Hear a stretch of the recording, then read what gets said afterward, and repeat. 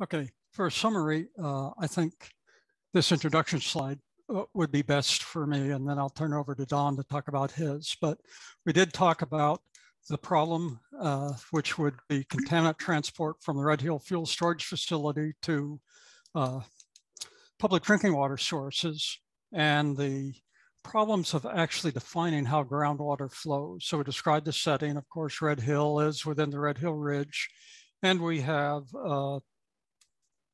principal drinking water sources to the northwest and to the southeast. And we have two actually somewhat competing conceptual models of the way groundwater flows. One would be from Mountain Ocean, Mount Mackay. The other would be from Honolulu to Pearl Harbor. And structures that will influence the groundwater flow are one of the things that we have been looking at and still currently do not fully understand at this time. And that would be the valley fills and the underlying saprolite, the late stage volcanics and the eruptive vents to the southwest of the facility. And also look at the groundwater elevations and what it shows and actually what it doesn't show, and the problems with actually using groundwater elevation to ascertain groundwater flow direction, and then using groundwater chemistry as an alternative approach, primarily to primary traces, which would be chloride, natural occurring tracer, and nitrate, which is naturally occurring, and which is also anthropogenic in nature. And so I'll stop sharing and let Don go talk about what he has for his part of the presentation. Thank you. Okay, am I unmuted now? What I talked about in my presentation was some of the challenges that we face in actually understanding how a contaminant such as LNAPL or groundwater moves through this region. It is extraordinarily complex geologically. And so the work that we've proposed is to try to better understand how the fuel would be transported from the tanks to the groundwater table.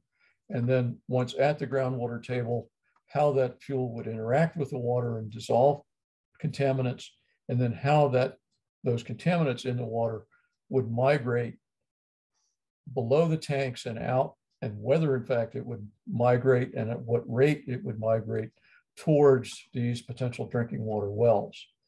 So in order to do that, we're talking about better defining the major structural features out there, which includes the ridge, the Red Hill Ridge, the valley fill material, which responds very differently from water transport than the basaltic rocks.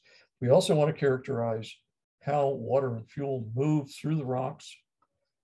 We want to understand how various stresses on the groundwater system are conveyed throughout the aquifer. And by stresses, I mean when pumping is occurring or when pumping is not occurring, the water motion may change. And develop as detailed a geologic model for this region as we can, and use that as the foundation of a numerical model that will allow us then to make computations and understand the rate and direction of flow, and from that, the degree of risk that a release of any given volume would pose to any of the surrounding groundwater wells. So that was the primary focus of my presentation. And with that, I will stop sharing and be ready to answer questions. This is Linda Green. I have been unmuted. The reason that we are looking at this geological structure of the mountain that has this water source in it is because there are fuel tanks that are sitting above the water source. I'm feeling like the tanks will eventually be emptied, and I'm wondering if the process of emptying the tanks is going to be another source of contamination when they do it. Thank you. Well, this is Bob, and I guess my response would be that the fuel is moved in and out of the tanks on a routine basis. So at least for the Red Hill Ridge, I would personally not see an increased risk due to that operation. And once the operation is complete, then the risk to the groundwater decreases significantly. Linda, if you had a follow-up, you could add it to the chat. Otherwise, I'll call on, I think Cliff Foss was next. So I'll give you permission to unmute.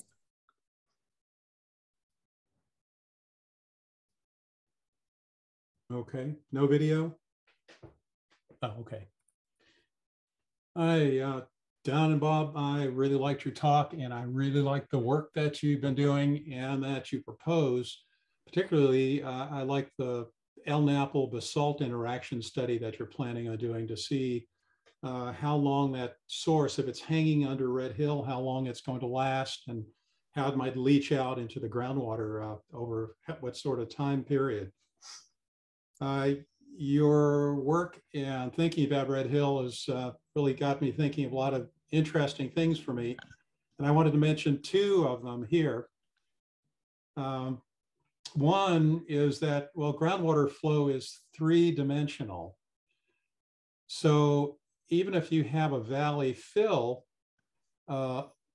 between, say, Pearl Harbor and Red Hill, groundwater might try to sneak under the valley fill. Groundwater can go up and down and not just laterally.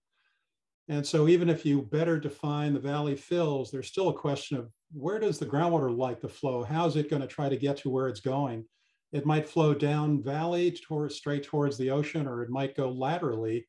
The two flow systems that you've been talking about, trying to find out which it is, they may be mixed together. So some of the superficial groundwater that comes from under Red Hill that may have dissolved El Napel products, that may actually flip underneath the valley to the northwest. It's possible, I don't know. That's something interesting to think about. And how the vertical permeability of the basalt is really high, even though it's lower than the horizontal, it's really high compared to most other aquifers in the world. Yeah, the vertical flow in the basalt happens really easily. So the groundwater can easily dip underneath the structure and like that, like the geologic structure. So that's something to think about in the future as well. The other thing I was thinking about was the timing of the groundwater flow. So the water in Oahu flows really quickly in the groundwater. It might be moving 1 meter a day, 3 meters a day laterally. That's pretty darn fast. It's almost like a slow river. That's from work that we've done years ago. We've found that water may be moving that fast. So it's about 4 or 5 kilometers to Pearl Harbor. And that means that if the water is flowing 1 to 3 meters a day, that from under Red Hill, the water that is under Red Hill would arrive at Pearl Harbor in 5 to 15 years after it gets there. So if there's a contaminant from previous spills under Red Hill, that's already arrived at Pearl Harbor or probably wherever it's going. And I'm wondering if hasn't there been any measurements in wells in any direction where the water may be going that show any parts of El Napel breakdown products that are dissolved in the water? So yeah, so this water that's under Red Hill now from the recent spill, 5 to 15 years if it's going to Pearl Harbor and may discharge under Pearl Harbor or wherever it's going. So that's kind of things I've been thinking. It was really interesting what you talked about and what you're working on. So thanks for that, and happy to talk more about it in the future. Okay. Bob, do you want to sort of comment on the contaminants from prior releases?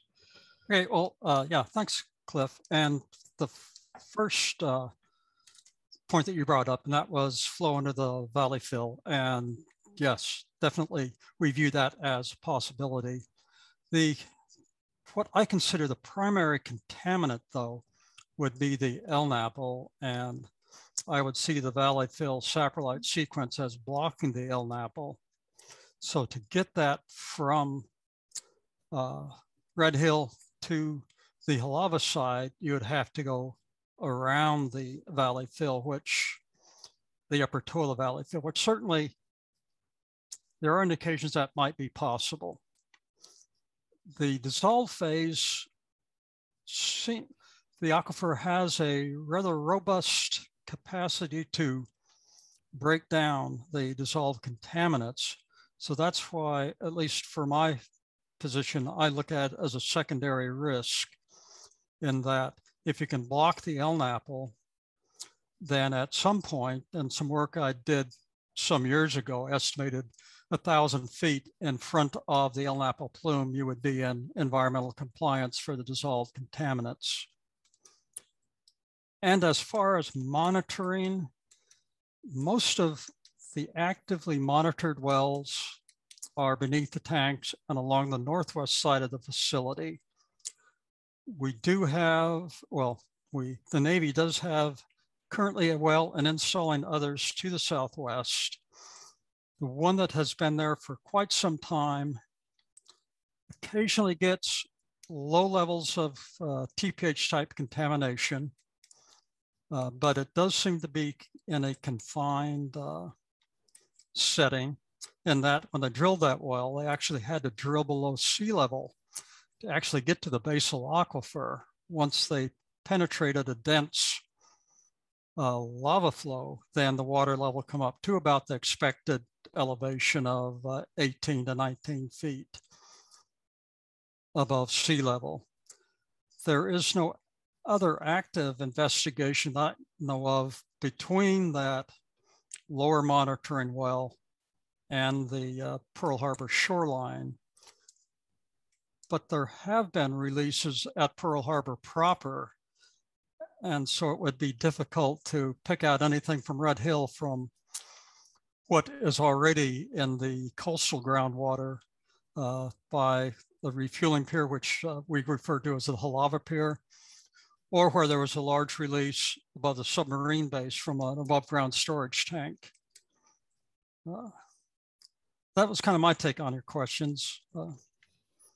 Okay, I'll jump in and add just a little bit. And one of the, as Bob said, I mean, we certainly recognize the possibility of the dissolved contaminants, in effect, diving below the alluvium saprolite wedges. And really our prime objective is to develop a model that will actively be able to characterize the relative movement, given the fact that the horizontal hydraulic conductivity is different from the vertical hydraulic conductivity. And that model will give us, I'm hoping, some sense of what the likelihood would be of that kind of process occurring. As Bob says, the natural degradation processes are relatively fast here. So it's really a question of, is this process fast enough to be able to transport these contaminants under these barriers or around the barriers, that there will be a risk or not a risk. So that's all going to be part of the risk assessment that is our ultimate goal there. And in terms of releasing these contaminants into Pearl Harbor, that was one of the things that we wanted to attempt.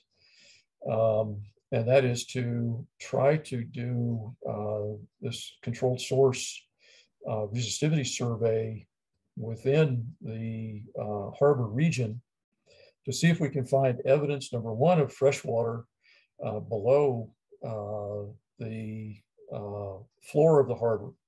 That would indicate that we do have freshwater from onshore migrating below and within the cap rock, and then look for areas in which that water may be discharging into Pearl Harbor. And so, if we're successful at that, and again, this is kind of a fairly new technique. It's been demonstrated over on the west side of the Big Island. We don't really know all of the challenges we may have there, but the intent is to try to document evidence of freshwater spring discharge into Pearl Harbor from below.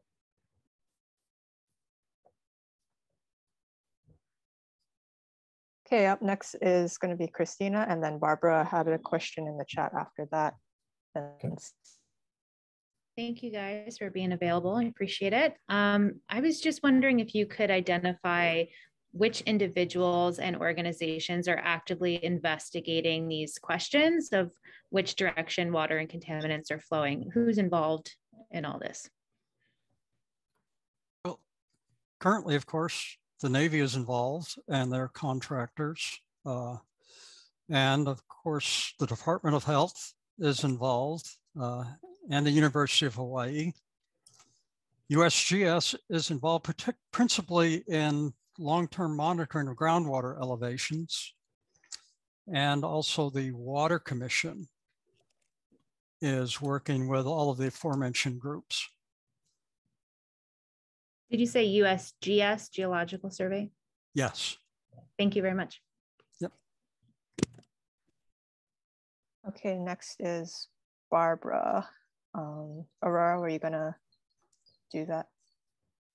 Sure. Okay, so Barbara Beacons asked, Dawn, could you elaborate on the GPR work you're proposing to do and what you hope it will show? Okay, let's see, okay, we didn't actually propose to do a GPR. For those that are not familiar with the technologies, is ground penetrating radar. At least that's what I'm interpreting the question to be addressing. And we aren't actually proposing to do ground penetrating radar work as such. In my opinion, the ground penetrating radar would have too shallow a depth of penetration to be much value to us. But the hope is, what we do plan to do is electrical resistivity tomography, which I understand can penetrate significantly deeper. And also we will supplement that with audio magnetotellurics. In particular, what we're looking for there is to try to better define I'll say the hydraulic conductivity within the stratigraphic sequence. We know that we have varying compositions of lavas below the surface. We have seen in some of the wells that have been drilled, the monitoring wells that have been drilled, that we have saturated zones that are well above, even in the basalt, well above the basal water table. We also have evidence that some of the clinker zones have sufficient clay in them that they are actually serving as not so much perching formations, but formations across which water is flowing.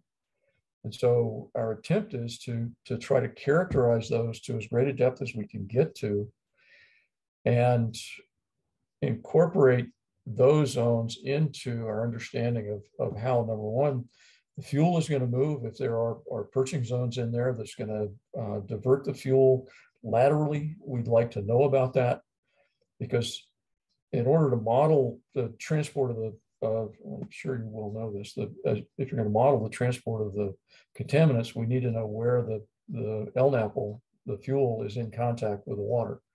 And so if we are getting significant lateral movement, we need to know that. But those are the primary things. We're really going to try to use these techniques to better understand sort of the intermediate scale structures within the ridges and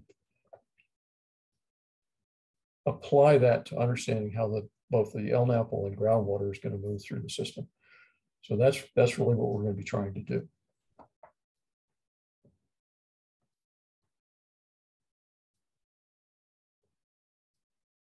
Okay, thanks.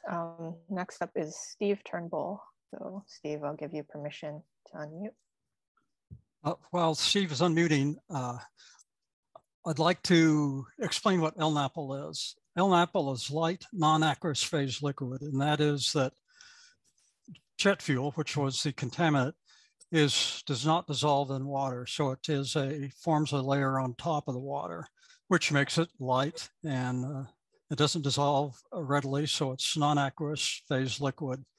And that would could move under its own hydraulic gradients if there is enough, or move with the groundwater flow if there is a small layer of Moanalua. So wanted to clear that up. Thanks. Yeah, this is Steve Turnbull from the Army Corps of Engineers. Bob and Don, I thought it was a great presentation. There's a tremendous amount of information that you, in an hour, summarized as I think as best as it could possibly be done. I did have actually two questions. My first question was, in following all the remediation on the wells that are going to be drilled as part of the last two fuel spills and the fuel spills in the past, I noticed that, you know, a great many of the wells are very, very close to the facility itself. And just, it seems like there's more uncertainty in the groundwater flow further away from the site towards Moanalua Valley inland. Might it be better for, it seems like a lot of the wells are going in areas where we kind of know what's going to happen to the groundwater flow. And might it be better to put some of the wells further away to get more at that regional groundwater flow? Because I agree, it is very uncertain. And might that be helpful? Well, of course, all of the wells that have been put in have been put on Navy property, except for a few that are on the state side, on the prison side. But for groundwater flow purposes, actually are monitoring quite regionally, and that would be in the USGS Navy program of the long-term monitoring of groundwater elevations. And that those wells go from Moanalua, from the southeast side of Moanalua Valley over into well beyond Hālawa into Ka'amilo deep monitoring well. So for groundwater flow, we do have there is a very extensive network. There is plans in the work to increase the well coverage to the non-on-site areas, principally looking to the northwest. And the difficulty is getting permission from the landowners to put in a well, since it may impact operations of the lessees or the landowners, or people just not wanting something like that on their property. But yes, your point is well taken, and I believe it is being worked on. Okay, terrific. And then as part of the chloride mass balance and the nitrate mass balances, did you look at any of the stable isotopes like chlorine 36 and nitrogen 1415, if that would help you at all? And then also I was wondering, finally, what in your dye tracer study, what tracer you were planning to use?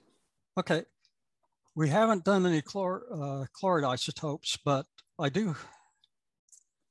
In other work I've been doing, have been collecting nitrate isotopes, and as that last slide that I presented in my part stated, that is being looked at, and incorporating that, since the nitrate was somewhat ambiguous in that we had within Red Hill zones of nitrate depletion, which could be because there just was no nitrate there, or because it got consumed by natural attenuation.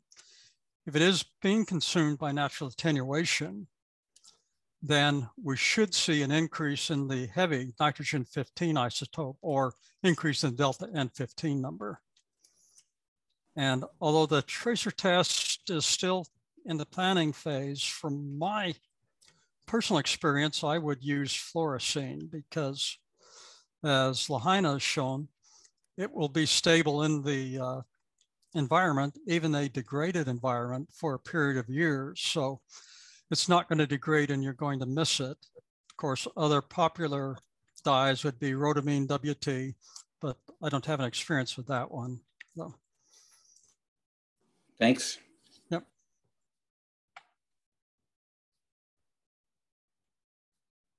Okay, up next in the queue is Shiv, and then Ali in the chat, Charlie, Eric in the chat, and Michael in the chat.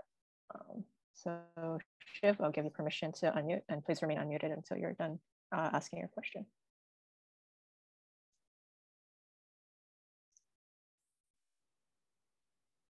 I think, as Robert pointed out, that this jet fuel which floats on the water surface, and is there any way to monitor it regularly on the, because we are really concerned about the mixing of this thing with the water, and it's very extremely soluble, so it takes a long time for it to dissolve. So is there any active program to monitor the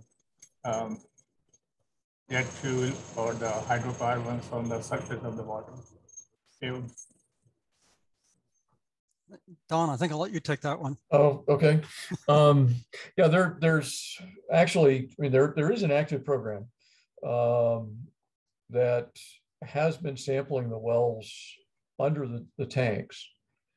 And as part of that regular monitoring program, and it's been going on for a number of years, it's more intensively now than in the past, but water samples are collected, and the Department of Health has specified that the samples be collected in a way that will capture any liquid fuel sitting on the water table. They also have a device that they are supposed to be using during their sampling program that will detect a second layer if it's of more than very, very small thickness of fuel that's sitting on the water table. So that is being done. And that's the good news. The bad news is it's not being done on a continuous basis. And that's something that I'm hoping that we'll be able to investigate the feasibility of doing something like that. And I don't have any answers at this point of, oh, well, all I gotta do is buy this instrument, put it in the well, and we'll be good. I think there actually is some technology development possibilities to be able to specifically look for, say, fluorescence in the fuel products as well as in the degradation products. And so far as I've gone, and there's a lot more work I have to do in standing up the research program to see what instrumentation is available already and what that can do, and then whether there is a need for something better than that in order to give us a more real-time ability to monitor these fuels. Because again, we don't really know on a weekly or monthly or quarterly basis, when this stuff showed up and when it went away, other than within that time period of sampling. And so having something that would allow us to continuously monitor and be able to track either a dissolved contaminant plume or a very thin layer of LNAPL, I think would be very valuable. Thank you. I think our experiment in the lab have shown that there's a change in the amount of water contaminants from the jet fuel over a week's time. And the way to continuous monitor, I think, will be the way to do it. And there's a device that uses a UV LED to find out the fluorescence, something. And some of these things can detect 1 micron thick layer on the top of the water. So I think we should consider about that. Yeah, definitely. No, I definitely would like to see that explored. Thank you so much. Thank you.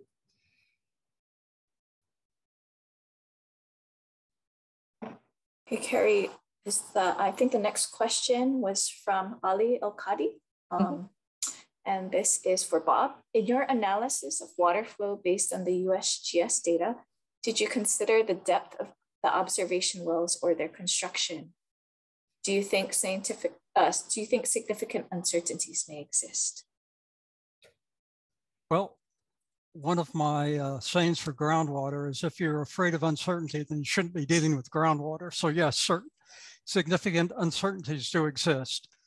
Most of the wells in the monitoring network are water table wells, but with the USGS long-term monitoring, it also includes some deep monitoring wells where the solid casing extends significantly into the groundwater.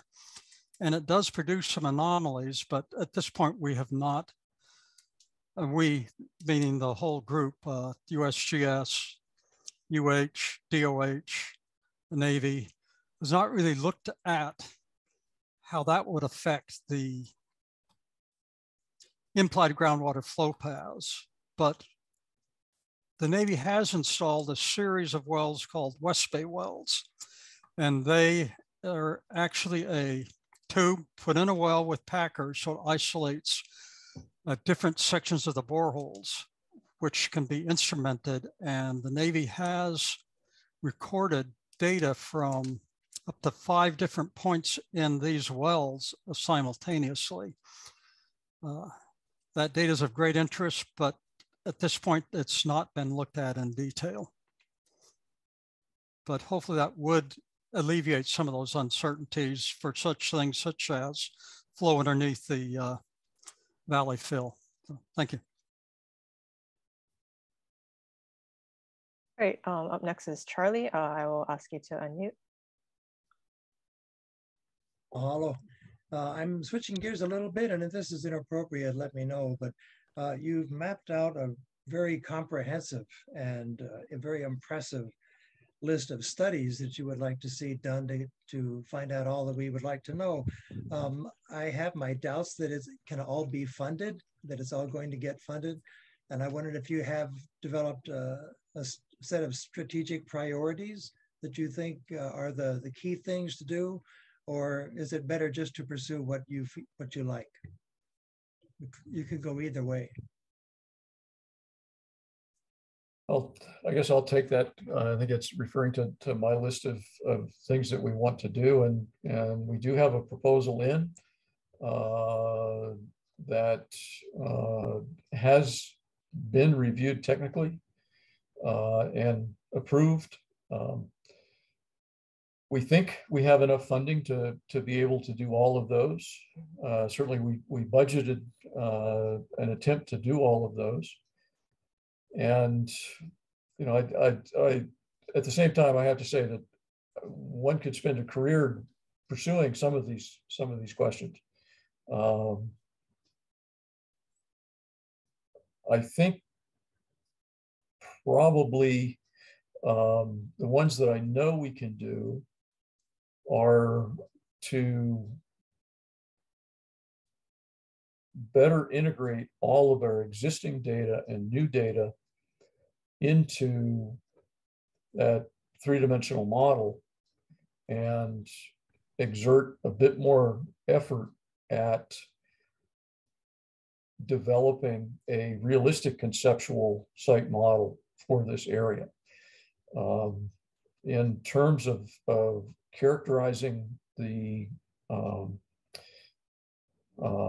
valley fill sections, you know, we've used seismic methods successfully to do this before, so we have a fairly high degree of confidence that we'll be able to do that. The gravity has been done. That's one of the geophysical surveys that we proposed to do, and that has been fairly successful. So I don't have any serious doubts that we'll be able to do that. Some of the magnetotelluric and audiomagnetotelluric surveys, I think it's more, it's not so much a matter of the money as it is a matter of what I'd refer to as cultural noise. The magnetotelluric methods are, they rely on very faint electromagnetic signals, and frankly, this area could not be more noisy in terms of you know, stray signals in this area. It's intensively developed both by the Navy and residential areas and all that. We also have a lot of what I refer to as hardware, electrical conductors that are buried in the ground. So I don't know how they are going to impact our analysis of the data. but you know, I certainly expect that we have the resources to do sort of everything as possible that we proposed, given the unknowns that we have in this area. Okay, so the next question, I believe, was from the chat. Aurora, did you have that one? Yeah, so for those maybe that are calling in, I just want to make sure I read it. Eric Matias writes, hi, Don et al. Note, since hydrocarbon has higher electrical resistivity signature than freshwater, controlled source EM will probably be able to distinguish the two, but there's some dialogue between Eric and Barbara Beacons, who writes that Eric, fresh hydrocarbon has higher resistivity, but older spills that are biodegrading have lower resistivity because of the production of carbonic acid and organic acids. And she provides a reference to Atequana and Atequana 2010 in surveys in geophysics. Geophysical signatures of microbial activity at hydrocarbon contaminated sites. And so Eric responds, thanks, Barbara. The logic still applies, but if biodegraded hydrocarbons have lower E signature, 2 to 3 ohm meter difference than G to groundwater, then CSEM can still differentiate between the two. So we have, so I'm going to just add, if you folks wouldn't mind adding maybe some of the definitions to these acronyms, that would help us make sure that they get folded into the records for this meeting.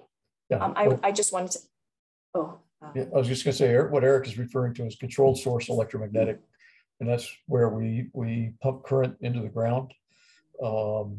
And you know, that certainly is another possibility. You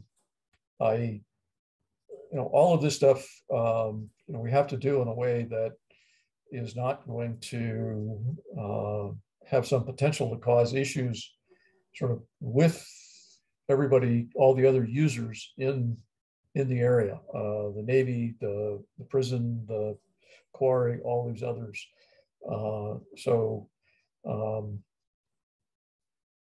You know, I appreciate the input and certainly welcome it.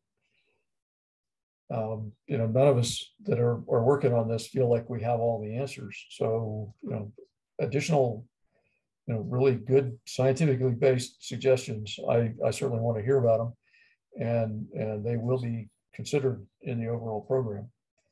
But our objective is not so much to try to identify the location of the fuel contaminated ground.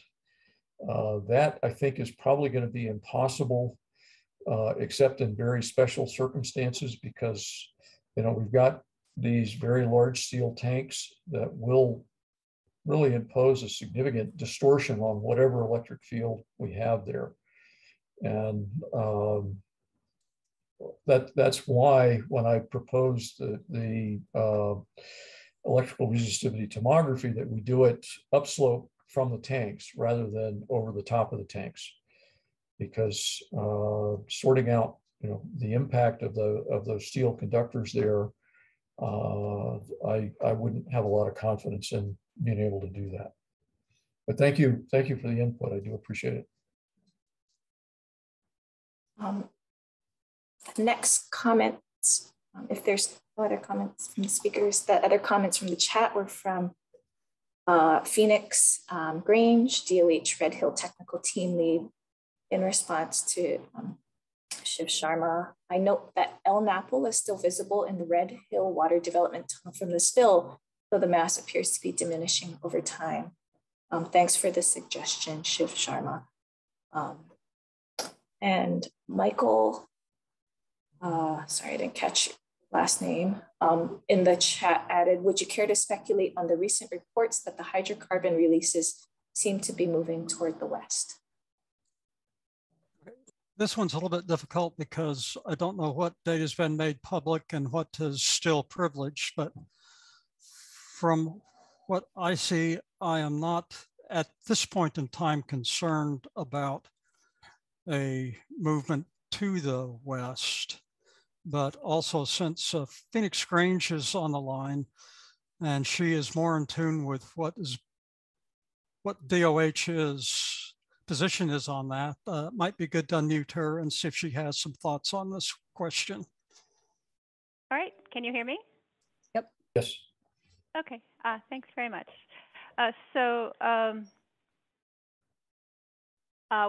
This is a subject we've been looking at really carefully, particularly once the pumps were shut down in December, collecting regular water samples and mapping them to understand what's happening. And so, oops, it looks like I'm muted again. Nope, No, I think still there's, hear you. Oh. we can still hear. Okay, sorry, I just got a sign that said I was muted. I guess I wasn't. Anyway, so we did see after the November 20th release, when there was no pumping either at our shaft or at the Navy shaft or at the Board of Water Supply shaft, that there was some movement towards outer wells within the Navy property. And these were detections that would kind of come and go. There might be high PID reading, TPH, other things in the water, but they weren't evidence of a continuous plume, but more sort of like oil drops in your soapy kitchen sink, where they kind of come and go.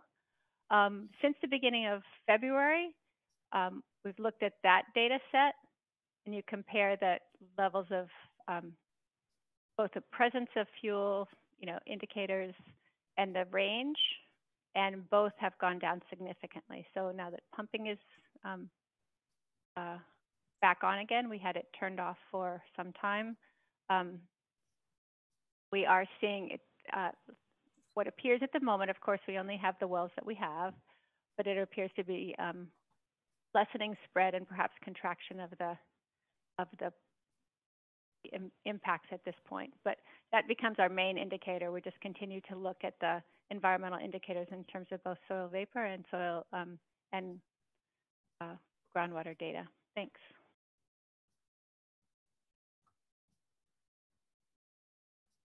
I think the next question was Shiv once again, so I'll ask you to unmute again.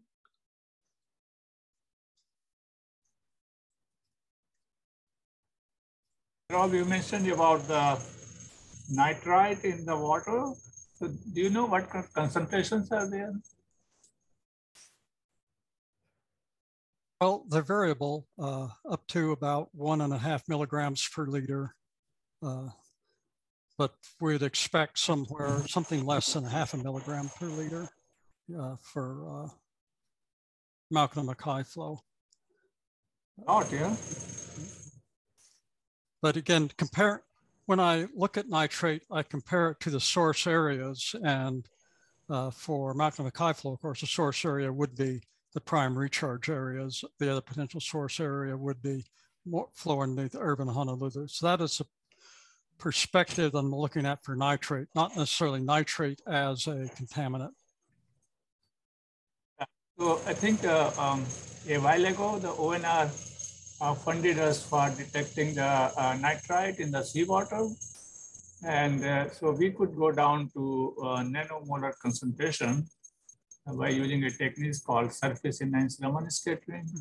And it works pretty well. So I don't know if you're interested in monitoring that or changing in it or not really.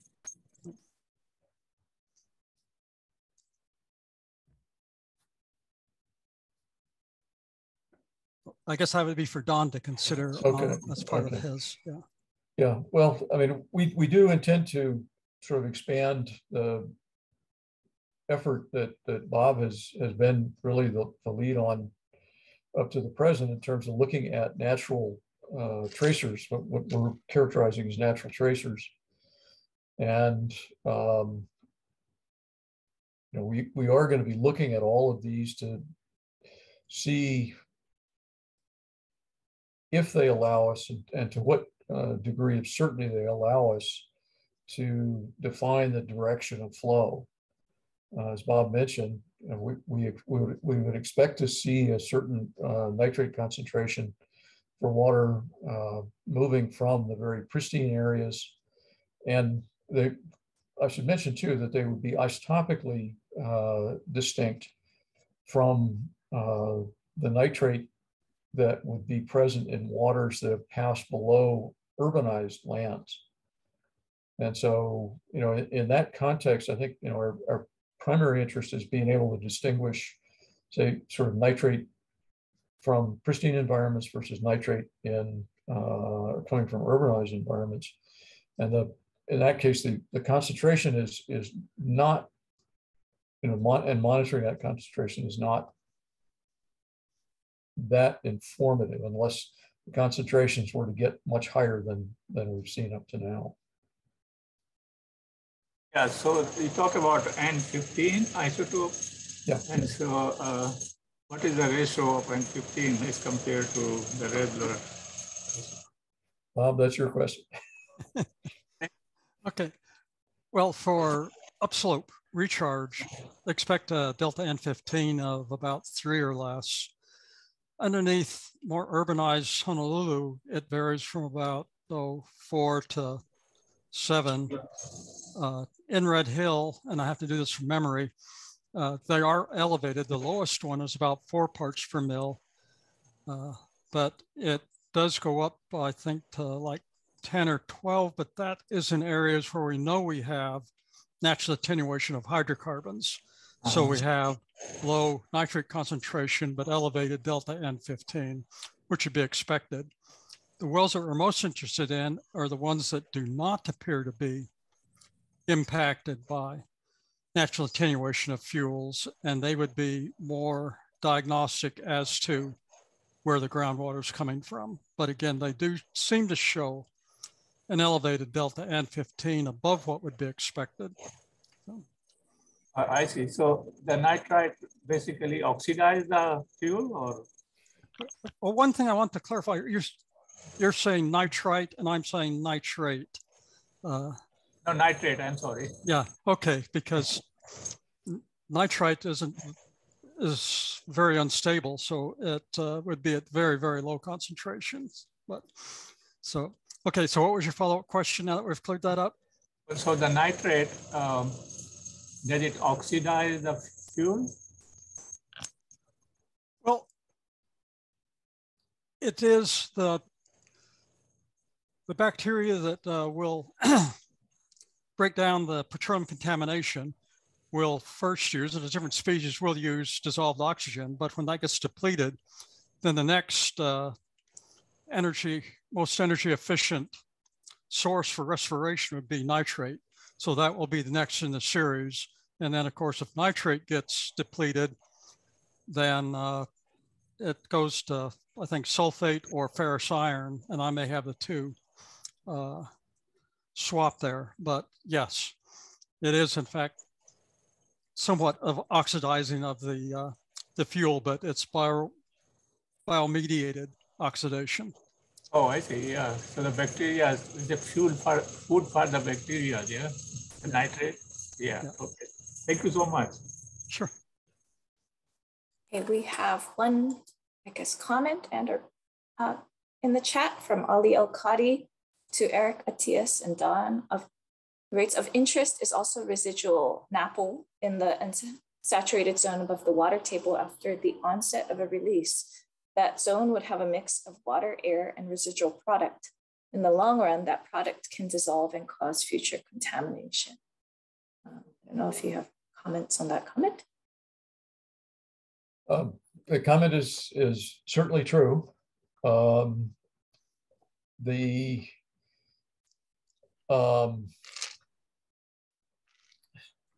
We suspect that there is some residual hydrocarbons of a number of different types present below the tanks. And work has been done by the Navy contractor to use both. They have attempted ground penetrating radar as well as electrical resistivity tomography inside the tunnel in an attempt to try to image the pathway of the November release on its way down into the infiltration tunnel at Red Hill Shaft.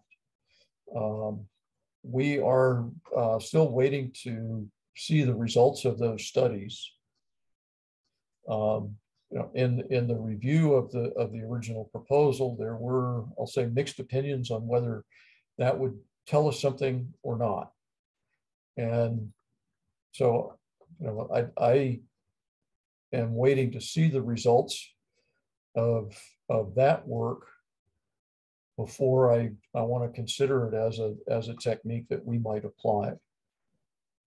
Okay, and he's sliding in the last question. Are cores from the new wells being analyzed for that? Yes, they are. Actually, the cores are being analyzed as they are collected using a specialty type of detector. It's called a photoionization detector that is intended to detect vapors from fuel contamination. And my understanding is that as those wells are being drilled, they are testing the recovered core for evidence of contamination. Okay, looks like we're just about at the hour, so just gonna wrap things up. Don, Bob, if you had any closing comments that you wanted to make before I make closing remarks. I'll let you go first. Well, just like to thank everyone for their questions and our opportunity to discuss this important topic. Okay, and I would certainly echo that. And you know, I wasn't telling any tales. I welcome input from anyone who sort of has suggestions on, you know, how we can accomplish this task better. You know, if you know of a technique that has worked in other environments, you know, I'd like to hear about it and under what circumstances. And, you know, if we don't have it on the agenda and it looks like it will give us information that we can't otherwise acquire, you know, we proposed this program as a 2-year program. Certainly in the second year, if there's something that we've missed, I would have no hesitation about including other techniques in the second year of work to see if, you know, if we can in fact get that data. So again, I appreciate all the input, and sort of, I know a lot of folks have a lot of experience in other areas that we haven't been exposed to. So we'd love to hear from you. Thank you.